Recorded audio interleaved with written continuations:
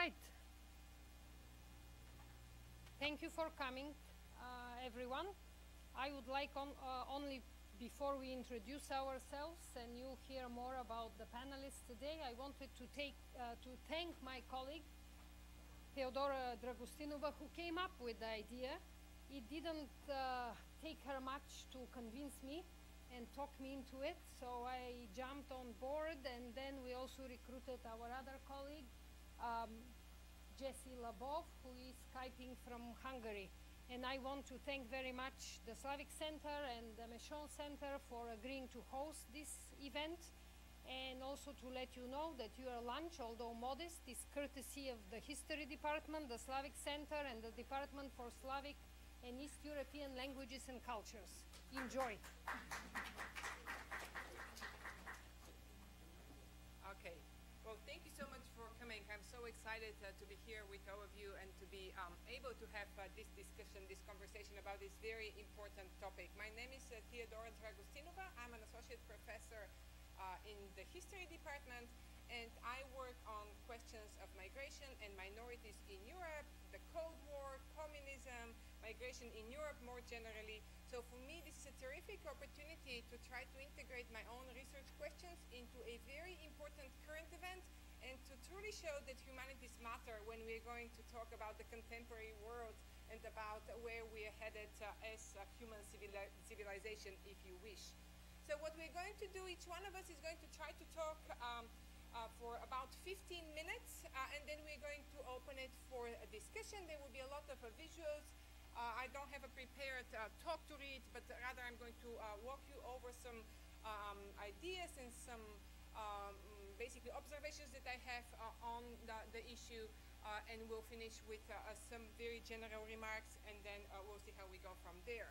But for those of you who are here, I will assume that you have been following the question of the refugee crisis in Europe in some detail, and I will skip the introductions, how we got there, just to remind you that basically migration to Europe through the Mediterranean is not a new phenomenon.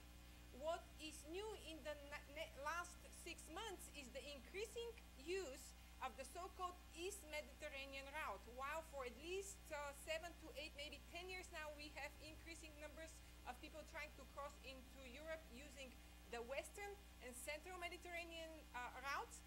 Now, with the Syrian civil war and with the influx of refugees from Syria, we see more and more people using the so-called Eastern Mediterranean route, and therefore finding themselves crossing into the area of so-called Eastern Europe. I use this term as a blanket term, as a geographical term, if you wish to describe the area east of Germany and between Russia and Ukraine.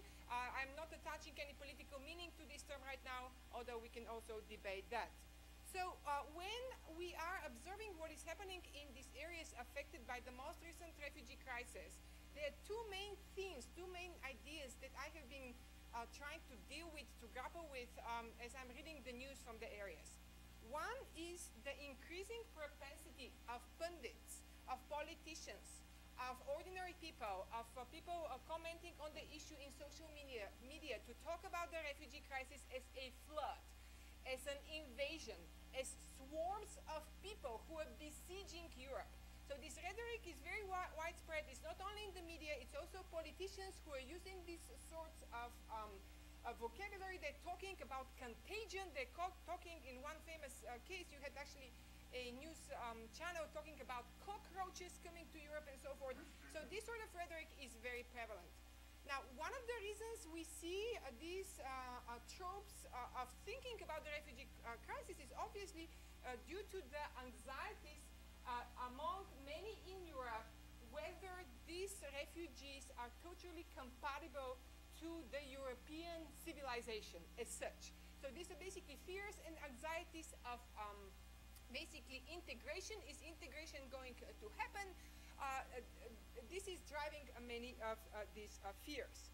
And what I really want to do is take those two ideas and talk and discuss how do those ideas play out specifically in the area of Eastern Europe. And I do want to talk a little bit about what I understand Eastern Europe to mean. I am using this as a geographical area, but also we need to remember that there are important distinctions within this broader area of Eastern Europe. First of all, there is the big distinction between those areas who are directly affected by the migration, where the main migration routes are going through, and there are other areas that are now fearing that they may get affected in the future. So most clearly we have, well, you see the areas marked in yellow here that are affected by migration, and then you have countries from Bulgaria to Hungary to Poland to the Czech Republic and Slovakia who are fearing that these refugees might start coming to them in larger numbers. You also have the crucial difference between those states who are part of the EU and who therefore have access to the resources available to them through the EU, and those states in the Western Balkans in particularly, who have been affected profoundly by the refugee crisis, who have now been actually declared safe areas for asylum-seeking purposes, but who are experiencing extremely difficult conditions because of their own extremely fragile socio-economic and political situations. So I'm talking about cases such as Macedonia, which is at the forefront of the refugee crisis. Obviously Serbia, who has dealt almost heroically with the influx of refugees in their territory. You also have Kosovo and Bosnia, who might get affected in the near future with the development of the situation. These countries that have been completely marginalized and impoverished by being ostracized from the EU accession process, who are now really dealing with the bulk of this crisis. So, and one more clarification. So this is in contrast to the EU member states, and actually what I'm really struck by is that some of the bigger complainers out there are not only EU member states, but they are also the countries who are the least affected by the crisis, such as, well, the rest of them from, well, Hungary is a special case. We're going to hear about it, but we also have the Czech Republic, Slovakia, Romania, who are, fearing this migration crisis, but they are yet to be affected in large numbers by it. And one more caveat to throw in here, and we can return to this. I mean, is the situation in Eastern Europe unique? Is Eastern Europe sort of like reacting differently to Western Europe to this crisis? We don't know yet. There are not studies out there comparing Eastern and Western Europe quite yet. We really cannot tell whether the level of xenophobia in Eastern Europe is larger than in the West. I was really struck by this recent article in The Atlantic that seems to be claiming that if we actually compare tolerance levels in Poland, Ukraine, and the Czech Republic, they're nearly the same as in Italy and Finland, whereas clearly France is again the exception. In France, xenophobia seems to be at a higher level than some of the Eastern European states. So to be talking about this as an Eastern European problem per se is also problematic, and we can return to that. Now, something that I think is more helpful to us when we are thinking about the current refugee crisis as related to Eastern Europe is the following question.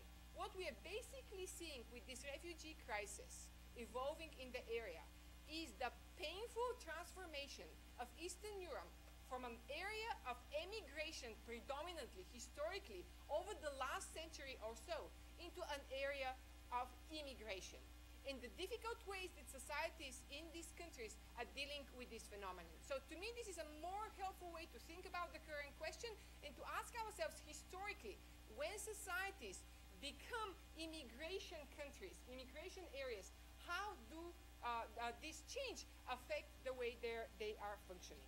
To answer this question as a historian, I'm going to take you through some historical examples. I was particularly struck when the crisis was developing by the historical parallels. And what you see here on the left is an image from a railway station in Macedonia, Gevgelia, in June or July of 2015. And what you see on the right is an image from exactly 1 century prior. This is actually the cover of my first book. And these are the Greeks in Bulgaria fleeing the Greeks fleeing Bulgarian occupation after the Balkan Wars. So, I mean, I think that the historical parallels are there, and actually using historical evidence to interrogate the current crisis is a very helpful way to think about what's new, what's unique, and what is actually a pattern that we can talk about rather than panic about the novelty of the event.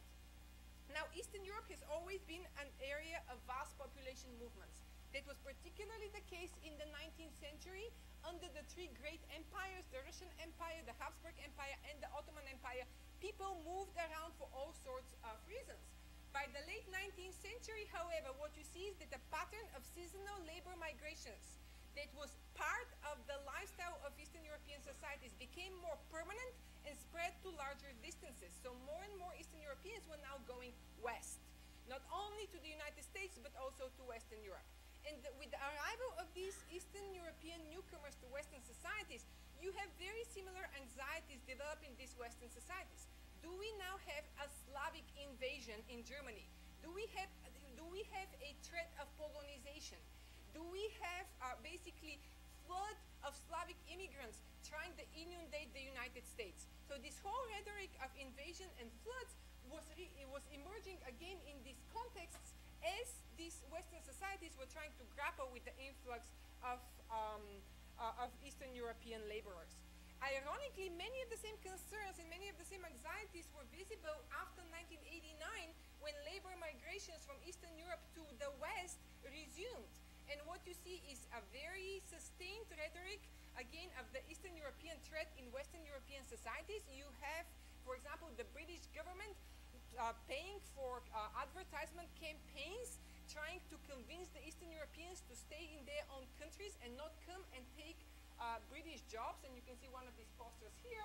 Sorry, the lifestyle you ordered is currently out of stock. This is actually a poster sponsored by the British government to discourage migration of Eastern Europeans to the UK. And you have, in turn, Eastern European reactions, such as those campaigns by, in this case, the Romanian government, well, saying, what is it? Half of our women look like Kate, the other half like her sister, right? I mean, you have this very forceful, basically, reaction of Eastern European societies against what they perceive as xenophobic attitudes towards them. So that's one part of the issue. Basically, you do see these societies transforming from emigration into immigration societies. But Eastern Europe was not a newcomer in dealing with refugees either. Just a century ago, Eastern Europe became the area of the largest refugee concentration as a result of the Balkan Wars and World War I fought on the Eastern Front. As some areas were affected by war for more than 6 continuous years, you see large numbers of people fleeing foreign administration, fleeing military conflict, to the point in which one historian basically talked about the process as a whole empire walking as a result of World War I on the Eastern Front, people trying to flee different national administrations, different hostilities, different military conflicts. That period of instability continued in the interwar period when more and more refugees started actually coming to some of the defeated countries, such as Hungary and Bulgaria, but also in the aftermath of World War I, forced population movements continued, and you do have one of the largest forced population movements implemented during this time period through the compulsory population exchange between Greece and Turkey enacted in 1923, which affected up to 2 million refugees, up to 2 million people who are now forced to move from one country to the other. And it was after the fire spread in the port city of Izmir, Smyrna, ironically, now one of the major points that current refugees use to come to Europe, that many of these refugee flows developed. And you can see some of these dramatic images of people trying to cross, well, the Mediterranean on flimsy boats, trying to walk tracks of land, trying to reach safety in an unknown land. And the process of integration of those refugees wasn't fast, wasn't easy either. What you can see here is Greek Orthodox refugees being accommodated in very ad hoc ways on the outskirts of Athens. Actually, this is close to, I think it's actually Salonika on the left. And then you see just under the Acropolis, right, in Athens, you have attempts to accommodate some of these refugees. And I have to think that people in Greece and Turkey who are dealing with the refugee crisis today have to be thinking about these historical precedents, about these historical parallels and examples, or one might hope so. what was also clear is that these refugees were greeted with hostility by the locals, even though they belonged to the same religion, even though that they belonged to the same presumed ethnic group. There was still, their integration lagged behind. It took them 2 generations, if not 3 generations, to incorporate. That was the case also in Bulgaria and Greece, which also experienced large refugee waves during this time period, and where actually the slow socio-economic integration of the refugees really contributed to the political radicalism in both countries and determined the way they entered World War II. So the presence of those refugees, disenchanted refugees, was very important in the way they made their choices for participation in World War II as well. So you see the clear link between insufficient socio-economic integration of marginalized groups and political radicalism, which is again something that we should think about in the current crisis. Now, when we talk about World War II, obviously that was the time period when we have the most drastic population movements, forced population movements. During the war, it's estimated that we have close to 30 million people on the move. The combined wartime and post-war forced migrations reached the staggering figure of 64 million Europeans displaced at some point during the war due to conflict. So this is sort of like what we need to take into account when we are talking, when we're comparing, and when we are talking about the worst refugee crisis since World War II. Even if we assume that today we have 1 million refugees, we are not even close to what World War II did to the European continent. So to be comparing the current refugee crisis to World War II is a little bit disingenuous given the very different context that obviously the current refugee crisis is developing in and what was happening in Europe during World War II. Very briefly, the most dramatic development during this time period was obviously the deportations of the Jewish populations and their ultimate extermination, and we also have to think about that, what we're thinking when we're thinking about refugee policies today. What happens if we don't evacuate people? What happens if we don't provide safety to people? And this is very much at the forefront of the thinking of German politicians. But also, as far as Eastern Europe is concerned, is the whole issue of Eastern European complicity in the Holocaust, in the removal of the Jewish populations, in the extermination of 6 million people. And there are all these debates in the literature. How much were Eastern Europeans responsible for the extermination of their Jewish populations? But also the larger question, how do Eastern European societies deal with their national minorities? How do they deal with ethnic, religious, national diversity and heterogeneity? And when we have today people in responsible political positions saying, well, Poland or the Czech Republic have no experience with diversity of any sort, they also have to think about this historical legacy, and they cannot keep just going back to their own status as victims in World War II. Just keep reminding the world that, well, in Poland, yes, you do have the forced population movements, yes, you do have the forced laborers, and so forth. You have, obviously, the local population suffering under the war, but also the responsibility of the local population has to be taken into account.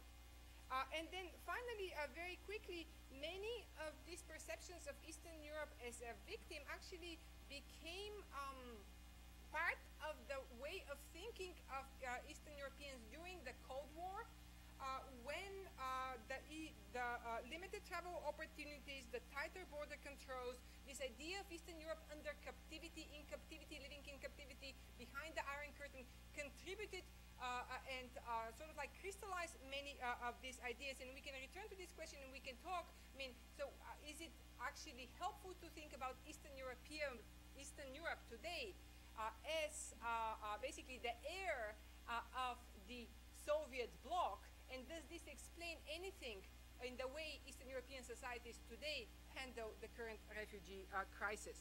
Because in contrast, during the same time period, you clearly have the transformation of Western Europe into a multicultural society with the influx of more laborers coming from post-colonial societies, coming invited through labor agreements to work in Western Europe, whereas in Eastern Europe, this process did not begin until much later. But the end of communism also brought war again to the area. With the Yugoslav wars, we see the huge displacement of people again. Up to 2.7 refugees and internally displaced persons were the product of the Yugoslav wars. And we actually look at this graph that is showing us where these refugees went in Europe. We are going to see many patterns that we are seeing today with the Syrian refugees arriving in Europe. The largest part of these refugees went to Germany. Refugees tended to want to go to more economically secure societies, but also the response of the European governments to the Yugoslav crisis was equally inconsistent and erratic as it is today. So perhaps we need to revisit this time period and talk what lessons we can learn from the accommodation of the refugees.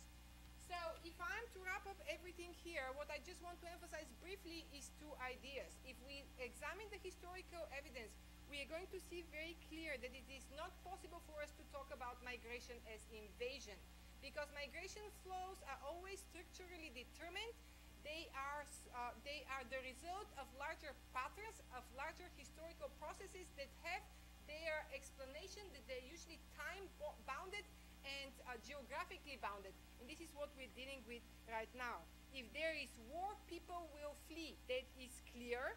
However, we also have to be very careful because we cannot really clearly tell apart refugees from immigrants.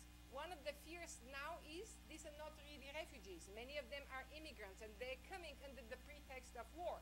But also historical evidence shows us that it's very difficult to distinguish who is a refugee and who is an immigrant, and these determinations have really to be made on a case-by-case basis.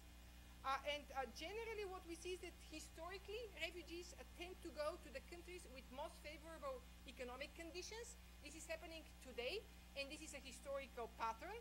Historically, we also see large return waves of people who, after the pacification of the situation in their countries, we always have large return migration waves. This is happening, even continues to happen, although it is a problematic process. In the Yugoslav case, you have European countries encouraging refugees to return, right? I mean, and we have this historically speaking, but this is tied to the process of integration. And we have to understand that integration is a long-term process spanning 2-3 generations. It always is, it always will be. It doesn't happen overnight. And there are always tensions between those who come, the newcomers, and the local populations. Even if they belong to the same religion, even if they belong to the same ethnic group, there always will be these tensions. I have some other thoughts, but I'm going to leave it for the discussion because I'm over my time. So I'm going to wrap up here, and I'll let my colleague Yana speak. Thank you.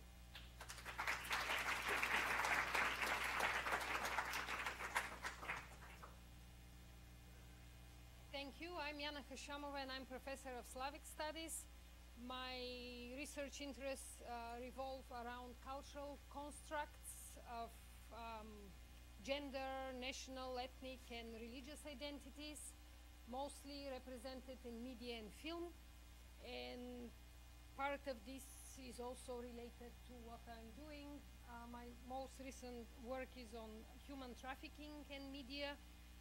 And the second half of my presentation today, I will touch on this as well.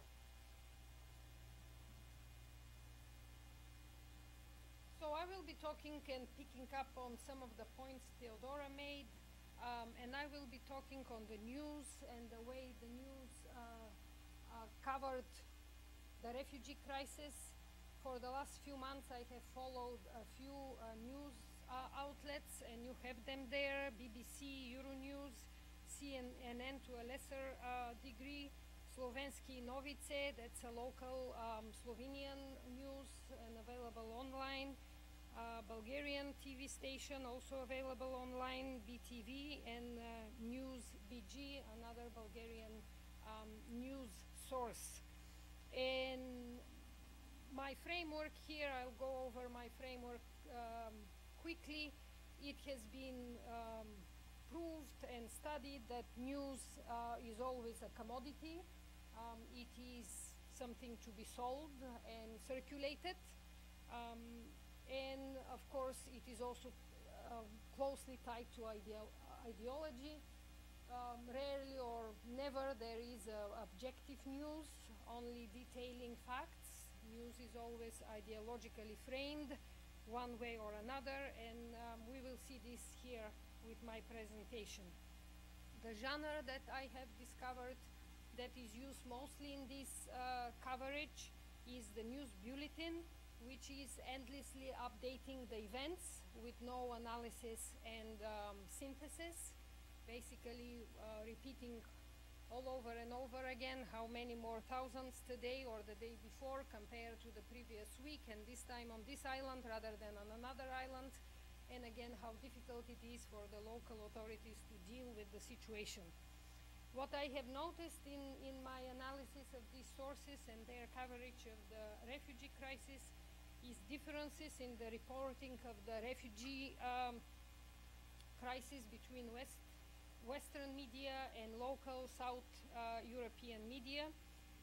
As in my view, Western media reverts to the old stereotypes and patterns of constructing East European countries as backward, lacking civility, incapable of compassion and human touch, incapable of managing and handling those crises, which is actually an old construction. It is a European construction of Eastern Europe as a region that is backward, and that dates to the 18th century, and there is scholarship done on this. And also the Balkans in this case. There is the seminal work of Maria Todorova called Imagining the Balkans. Again, through 17th and 18th century travelogues, the Balkans were already framed as this, the backyard of Europe, the uncivilized area, because geographically it is still Europe. The methods through which this construction was being done in Western media is through the process of selection. What exactly news is being reported? There is a selection of material and facts, omission of other material and facts, narrative framing and visual representation. And again, BBC, CNN, and Euronews sensationalize their reports, focusing on the refugees' unbearable conditions, but also on the xenophobic and intolerant East European peoples. Local media, in turn, try to show the impasse of the situation, their difficulties with which they deal with the crisis and what they found on their hands, and also try to project a bit and blame Europe and the European Union for its, as Theodora called it, erratic policies and actions, and total failure of coherent policy on the crisis. And I want to emphasize here that while there is no doubt that local responses has failed thousands of refugees and it's flawed, and we cannot deny that, I want to emphasize and make sure I get this point across, that Western media has focused only on the brutality and the suffering of the refugees, with no interest in showing the complexities of the crisis, and also with no interest in exposing the failures of the European Union.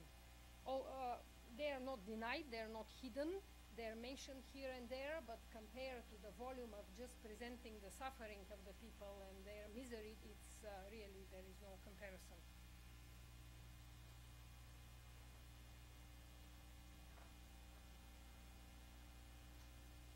So I will start with just the yesterday's news, old constructs at play, and again you see that all of a sudden the crisis, which first was actually defined as West Balkan crisis, without again mentioning that it is all European crisis, and the crisis of the European Union with its failures of security policies and foreign policies, it became a Balkan crisis.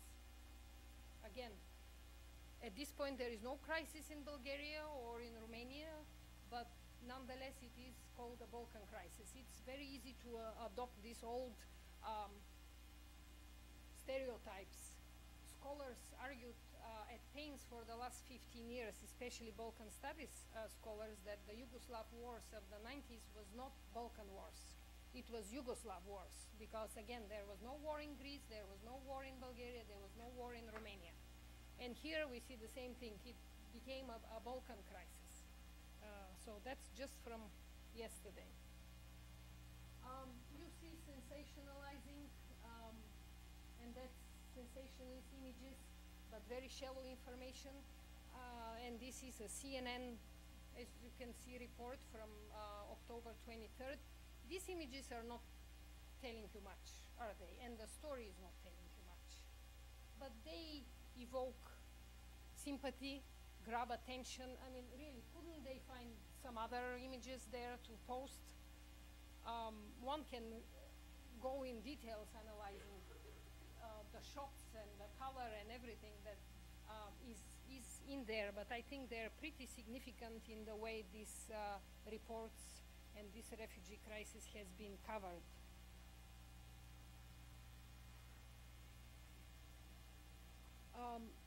What I also saw is double-bind news, meaning on the one hand, these news outlets like BBC and Euronews try to call attention to the difficulties and, as I said, the misery, the impossible situation of these refugees, and hopefully engage activists or engage governments and politicians to act more quickly and responsibly to solve this crisis. But on the other hand, in the process of doing that, they are again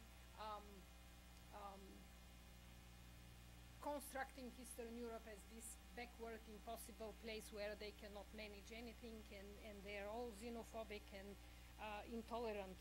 There are examples of couple of news, refugees stranded, sleeping between Austria and Slovenia, and this is the only report. As I mentioned, the genre is news bulletin.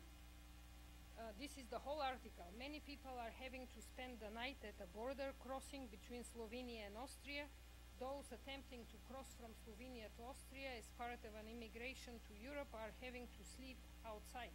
Ibrahim from Aleppo in Syria said he had been told he would be leaving, but it is yet to. So, well, yeah, these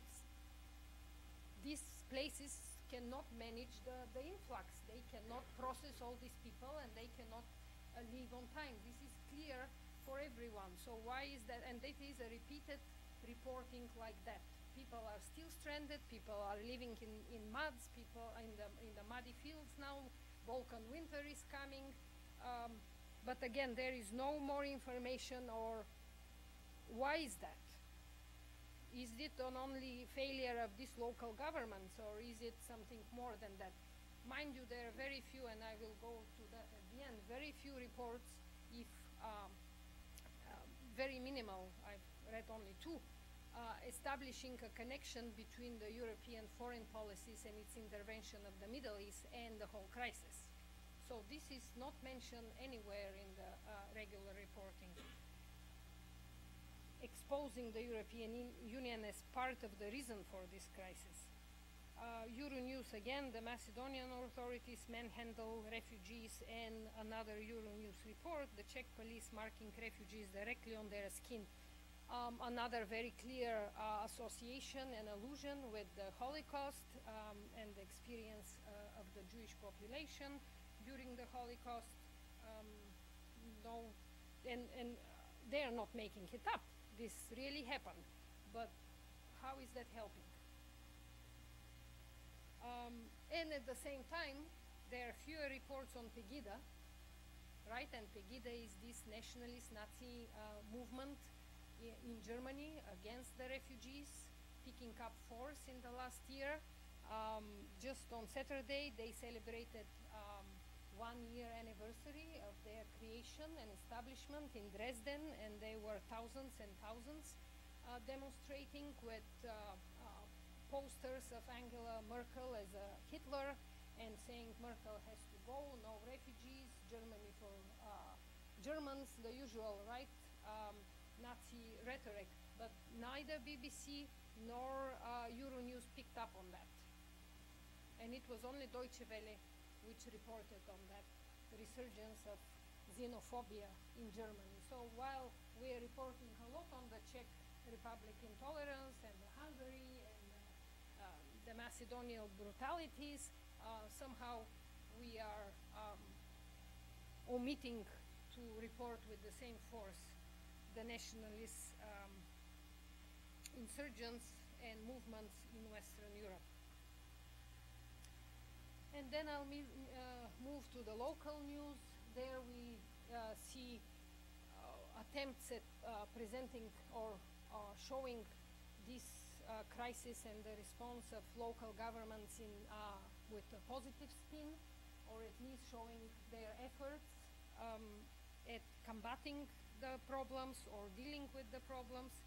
This is an article from the Bulgarian news source, and I have translated it. They talk about catching smugglers.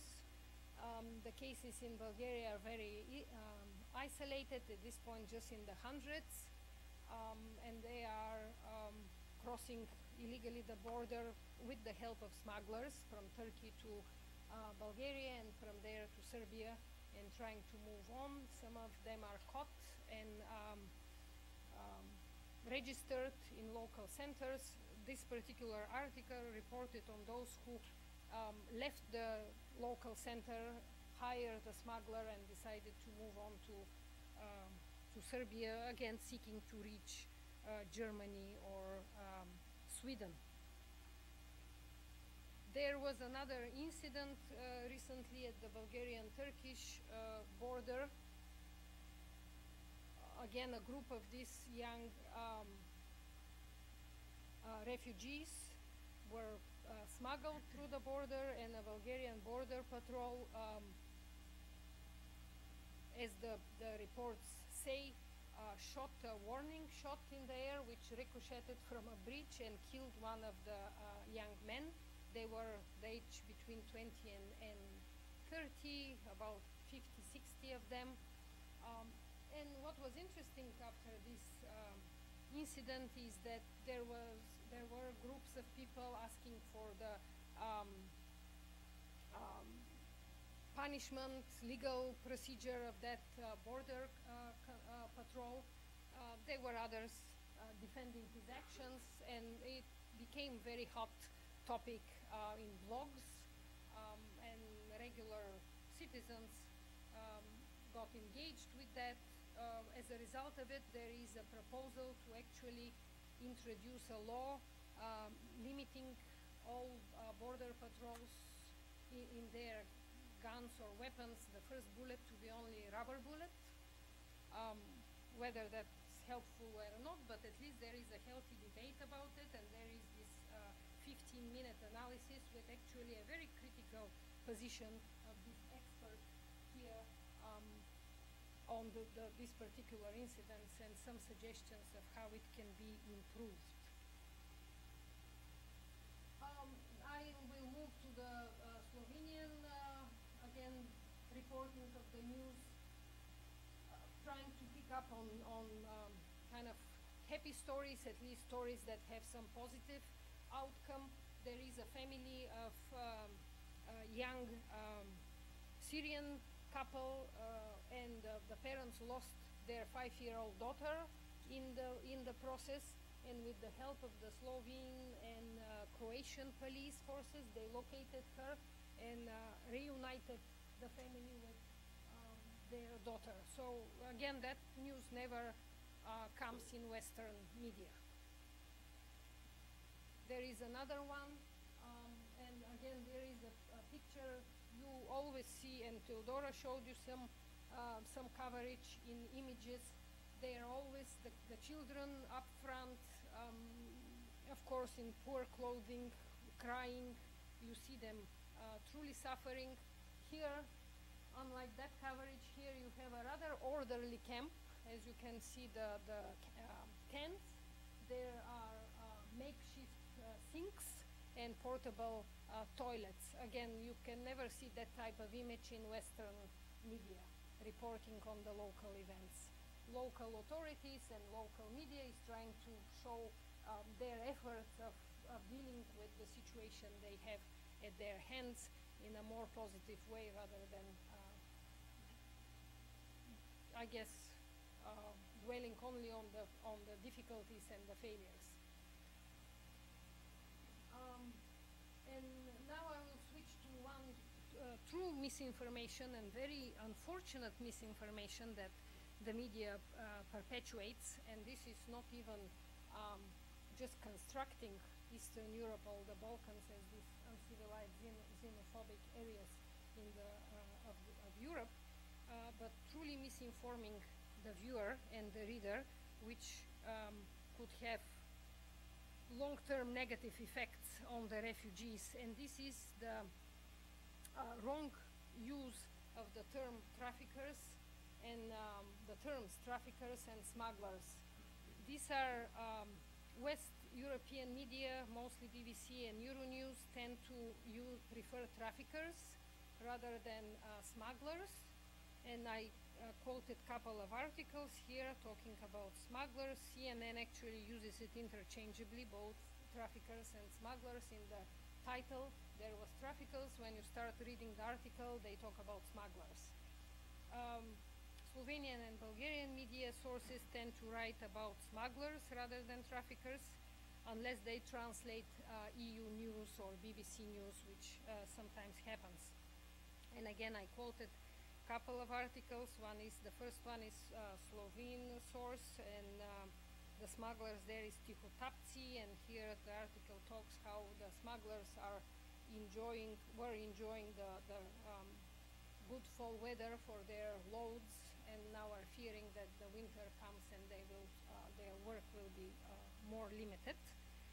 And the Bulgarian also two articles talking about caught smugglers in Bulgaria. Trafficking in human beings and smuggling of human beings are two distinct notions. They have different international understanding, definitions. They are criminalized differently, and the victims of trafficking and smuggling receive very different assistance and services in the countries. So it is important actually to distinguish those terms, and I will spend some brief time here explaining what the differences are. The Human Rights Watch talks about consent, exploitation, and transnationality, and these are the differences between human trafficking and smuggling. As consent, exploitation, and transnationality. Consent and transnationality is very typical for smuggling, whereas exploitation is typical for trafficking. US Department, there are two different definitions of that, related attached to the UN convention and UN initiatives of anti-criminal organizations. Both are Palermo protocols. One is the Palermo Protocol on trafficking definition, and another one is on the smuggling definition, and both are internationally accepted. 168 countries have ratified those definitions, and they follow actually their legal system is adapted to the differences between these processes and definitions. The US Department also distinguishes the two. It lists the following ways in which the two are distinct. Trafficked persons are victims of a crime, while smuggled persons are complicit in the crime of smuggling. Victims of trafficking are typically enslaved or restricted from moving freely, while smuggled migrants are not. Smuggling requires the transportation of the smuggled persons, while trafficking may not involve moving them internally or externally. Victims of trafficking, in order for exploitation to occur, must be working, whether in the sex trade or in heavy labor, while smuggled persons need not be working at all.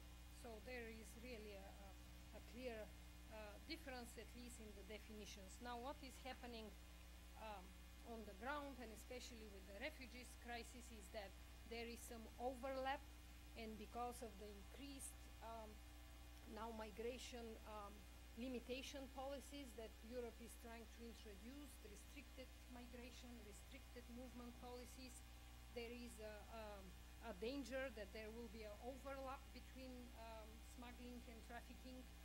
While people are very vulnerable in the situation at the hands of the smugglers, they can be, the smuggler can turn actually into a trafficker and start exploiting them and abusing them. So there is a distinct danger, and local NGOs in the Balkans actually plead with the governments and with EU.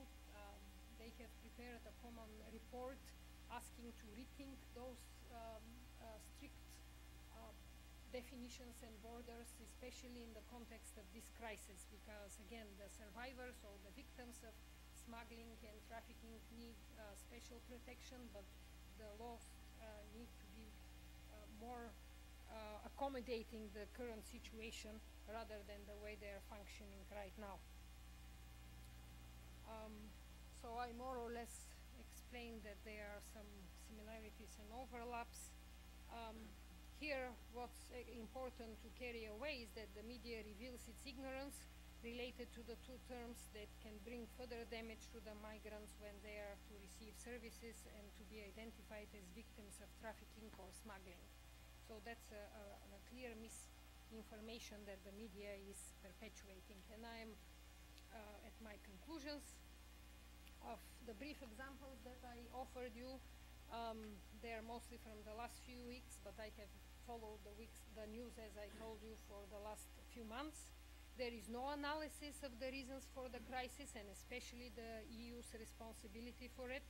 No interest in exposing EU's inconsistent and inadequate security and foreign policies, or as Anne Applebaum, and that's one of the few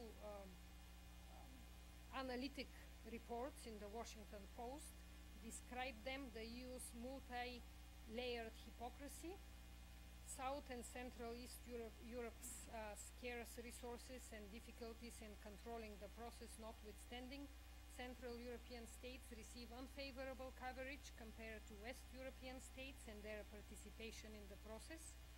Viewers are emotionally engaged but poorly informed. Thank you.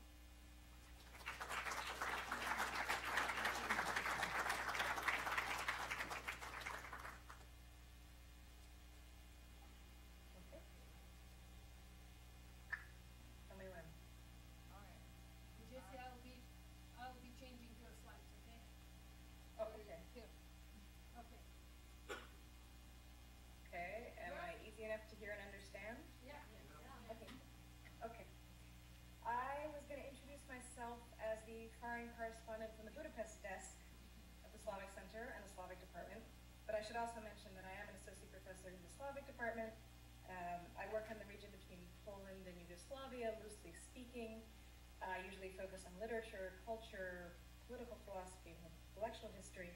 And in this case, I'm giving you a series of impressions of what it's been like to live in this region over the last couple months during this refugee crisis.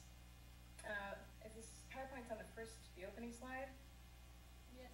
Okay, so just leave it there for a second. To give you a preview of what I'm going to talk about, I'm going to focus on Hungary, although I'm happy to talk more about the other countries farther to the north and west of here in the Q&A if there's time. But I'm going to try to provide some context for the Hungarian government actions this summer and give a short prehistory of Orbán's relationship with the EU, so that I can then try to address his remarks about the defense of quote-unquote Christian Europe, and discuss the general failure of EU-endorsed policies to support multiculturalism in the region. I'm going to talk briefly about the ongoing grassroots efforts to provide some humanitarian aid to refugees in the absence of state support, and time permitting, I'm going to try to analyze two images that I believe really exemplify the view from Hungary, and what we can learn from the media representations of this crisis. So if we go to the first slide, I don't know how many of you have been following developments in Europe over the last 5 or 6 years, but I'm just going to take us back a bit to the moment soon after Viktor Orbán's Fidesz party came to power in Hungary in 2010. They were almost immediately critiqued critiqued, here's the Green Party offering a protest in Parliament, for their drastic restructuring of state media and the legislation that governs it. If you go to the next slide, you can see Orban here speaking just a year later at the European Parliament again. Despite repeated condemnation of his new policies on the pan-European level, he discovers that his stubborn refusal to play Europe correctly works in his favor domestically. So with every new standoff in Brussels, his poll numbers rise at home over the years 2011, 12, 13, 14, particularly on the center-right and far-right, but not exclusively. So let's go forward one slide. Here's a quote: "I don't think that our European membership precludes us from building an illiberal new state based on national foundations." As you can see, this is kind of an open-air, folksy coalition of conservative and right-wing parties in Hungary. This is where he chooses to bring the word illiberal into the discussion for the first time in 2014. People might say that Orban's views are evolving. I wouldn't. I would say they're changing. But what we see here is that he's now addressing European Union membership as a conditional issue, which he hadn't done before. And if we go to the next slide, getting us all the way to yesterday, this is the background for a statement he makes, like Christian Europe can only be defended if we don't let them in. And he's referring, in this case, to the refugees coming from the Middle East. This interview on Spanish TV is actually the night before he gives a big speech, this was last Friday, to a group of conservative parties in Madrid last Friday. So I just want to point out that over those last 5 years, his recalcitrance led him to be more popular in Hungary. Over the last 6 months, his recalcitrance has led him to be more popular across Europe. He's actually a rock star now in conservative circles. So this might help us explain how both Orban and Fidesz, his party, next slide, have positioned themselves as both Christian defenders of Europe and rebels against the EU hegemony. That's tricky, right? How do you do that? You belong to Europe, but not the EU exactly. So next slide, I'm going to bring us back to 2009 again quickly to take a look at this image. It's from a Jobbik poster. Jobbik is a notorious right-wing party in Hungary, if you don't know, from 2009. This is really the beginnings of Jobbik's popularity, and it features Arpad. That's the gentleman with the pointy hat. He's the fiercest of 7 Hungarian chieftains who joined forces to create the foundation for the Hungarian kingdom in the late 9th century. That's not a typo, that's not 19th, the 9th century. So we're talking 1,000 years old. In this image, he says at the top, let's conquer Europe again. He's ready to conquer Europe again by joining the EU Parliament. And he's facing westward, presumably, and gives this speech below, which I won't bother to translate now, but to Jobbik supporters about how they can help him take back Europe. So Jobbik at this time was significantly farther to the right than Fidesz was back in 2009. And there's still some tension between them, but what's happened since then is Orban successfully reined them in towards the center and more or less co-opted the populist side of their message. So next slide. This image is from this past June. It's a kind of it was a meme circulating around Hungary. What can we do with this 19th century painting of, again, Arpad and his chieftains in the 9th century? And it offers a very different view from Hungary. These are the defenders of Europe. It's kind of the tag on this one is, y'all can't come in this way. It's kind of got a rural tinge to it in Hungarian. Now they're facing, we imagine, east, denying entry with the help of this rather gentle-looking prince. They have assumed the position of defenders of Christian Europe from Islamic threat, as interpreted by Orban. And it doesn't just go back to the 9th century, of course. All of the centuries of resistance to the east that followed are also, I think, encapsulated in this image. And this particular one was intended as a parody of that stance. And it was created in June when the discussion of the fence was more of a virtual debate than a humanitarian crisis. However, the absurdity of this image and the discussion of this border holds a very special resonance for Hungarians.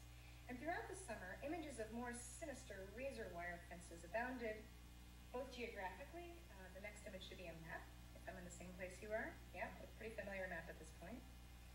Maps of the border, and visually maps of the fence.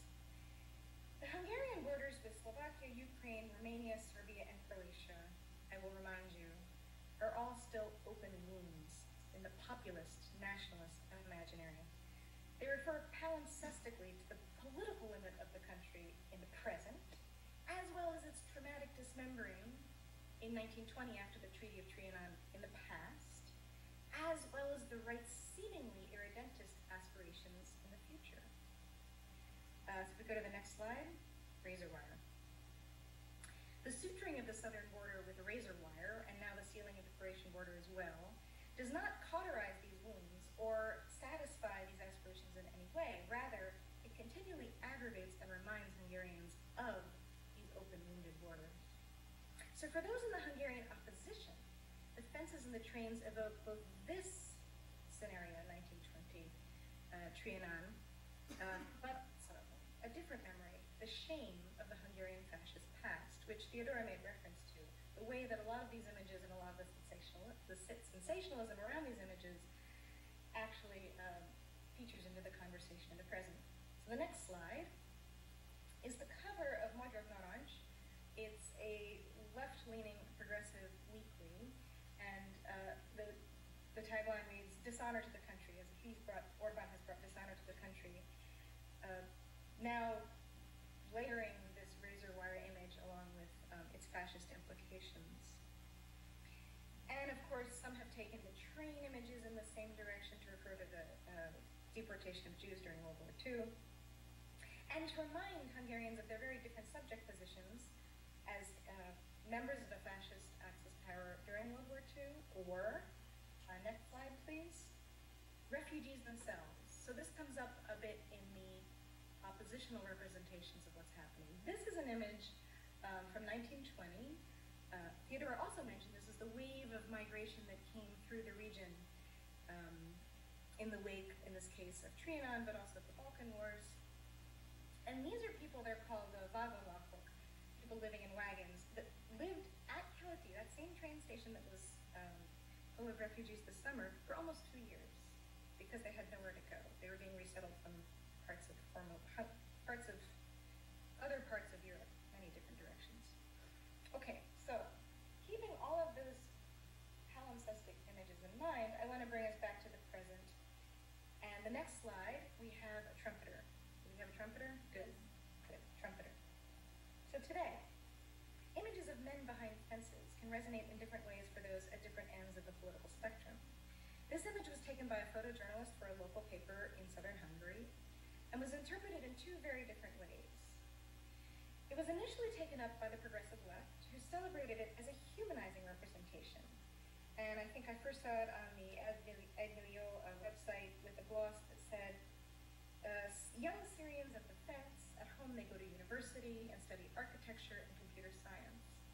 So this young man with the trumpet is a sign of, quote-unquote, civilization farther to the east. Okay, not so for another wing of social media.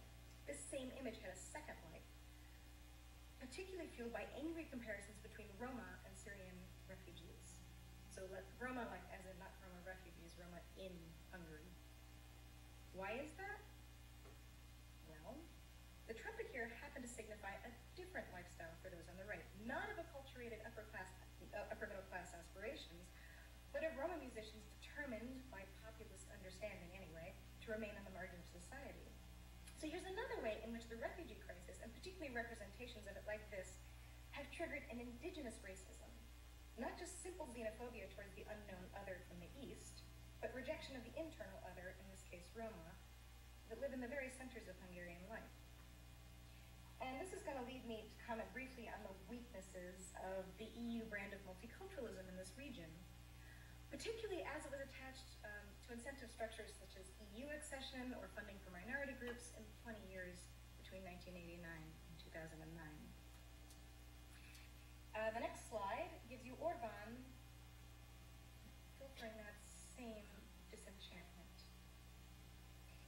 He would say, multiculturalism has established parallel societies in Europe. However, this can put into question the pillars of European life's basic values. It's a little awkward, this translation. I'm very sorry. I just did it was a couple days ago, and I just translated it this week. So, claiming that multiculturalism is actually a perversion of what Europe stands for, and you'll find him very often referring back to this legalistic framework, that the rule of law must be suspended, not recognizing that in fact, he argues that the rule of law must be upheld, and that these refugees are breaking the law, and that's why he has to take the actions he does. I would argue that the rule of law must in fact be suspended, and in that case, we have to look beyond the legalistic framework to a humanitarian law. And in making statements like this, he claims to be standing in for the French Revolution. The longer version of his quote, he brings up issues like egalitarianism and trying to redistribute material resources. However, I would argue that Orban and Fidesz here are standing for an even older idea of Europe, long before the French Revolution, beyond the humanist cultural sphere. Remember that Europe meant fighting religious wars, defending borders, exploiting both foreign and local subjugated populations for material and cultural enrichment. This is why it's possible to defend Europe, meaning old Europe, and resist the relatively recent reinvention of Europe as a refuge of tolerance and multicultural values. So I don't want to leave you thinking that I'm against reinventing Europe as a refuge for tolerance and multicultural values. So as a coda here, I want to give you a picture of how we did see humanism and humanitarianism in the region through some of the grassroots efforts that sprung up in the vacuum of government action here. Next slide. So I think these kinds of organizations got some coverage in the left-leaning Western press. Migration Aid, Let's Help the Refugees. These are relief organizations that sprung up entirely through civil society, pretty much in July. And you can see in the next two slides, I have a tattooed gentleman and someone wearing, in the slide after that, the Migration Aid symbol. Volunteers handing out things at the train stations, at the borders. And for those of us that had started to lose our faith in, quote, actual existing civil society, unquote, as a force for effective action, this was a wake-up call. These several dozens of organizers and the several thousand volunteers who responded to this call did prevent a humanitarian disaster. And I'll give you some of the lesser-known examples. The next slide, Kalati Connect Project, was a grassroots attempt to provide electricity and Wi-Fi access, things that not everybody thinks about right away at Kalati. And the next couple of slides shows refugees trying to charge their cell phones. There's after this a gentleman translating a sign about free Wi-Fi. After this, a refugee successfully having charged his phone and getting online.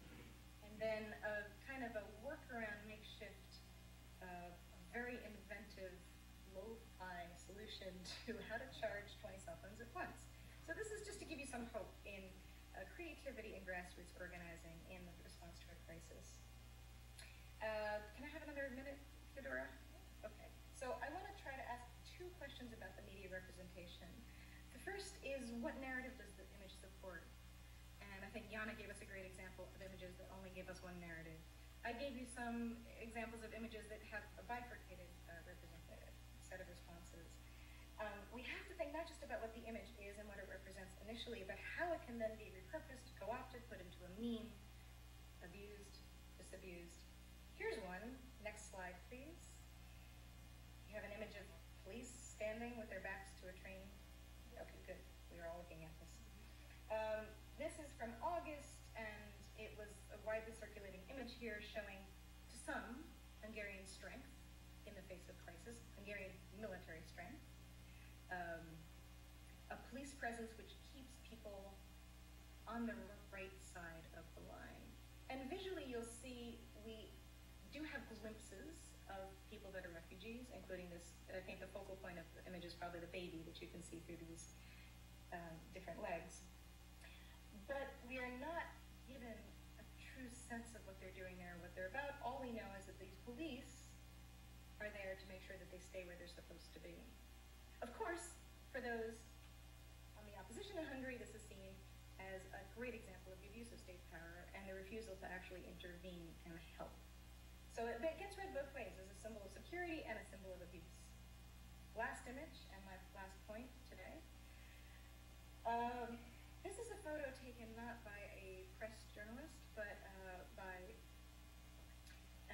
an artistic photographer who was also there helping with the relief effort, volunteering. And he was trying to capture a scene which happened every night at Keleti in the last 2 weeks of August. The gentleman in the white shirt all the way in the upper right corner is a member of the Hungarian creative class who just simply brought his laptop projector and showed cartoons for the kids every evening. I like this image because, as Yana points out, we often just see children in a state of physical need. Here they are just watching TV. And more than the children in the center, especially this one, the focal point is the little kid wearing a white mask for no apparent reason. We have a ring of teenagers, the ones demonized by practically every media representation, watching cartoons.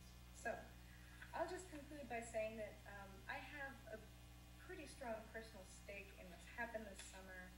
I live about a half of a mile from Keleti, and because I'm not in an expat bubble here, I'm pretty deeply embedded in Hungarian society. I've had to hear some of the worst things that I've ever heard people say about those of other races and ethnicities outside of the United States of America.